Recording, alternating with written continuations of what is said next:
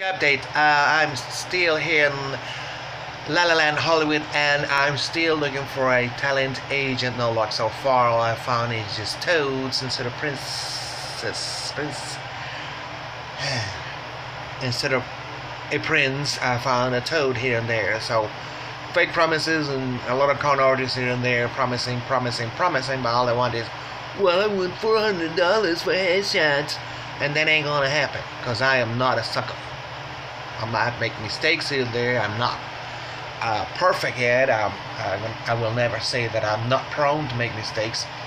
But to just fall flat for somebody charging me upfront for services that I'm not supposed to be charged for, not happening.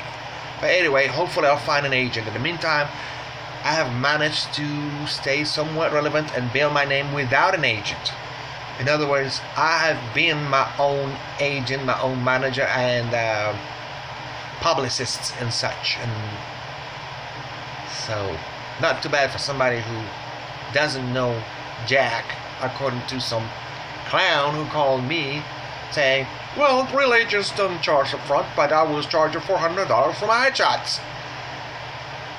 So, when you meet somebody like that, walk away, just walk away, because real agents never charge for anything. That includes headshots, that includes acting classes, that includes whatever you can name it. They can send you to places to get the headshots, you can send you to places to get the acting classes, but they will never charge you for that. So don't be a stinker, I'd rather be a thinker. Stay tuned, later.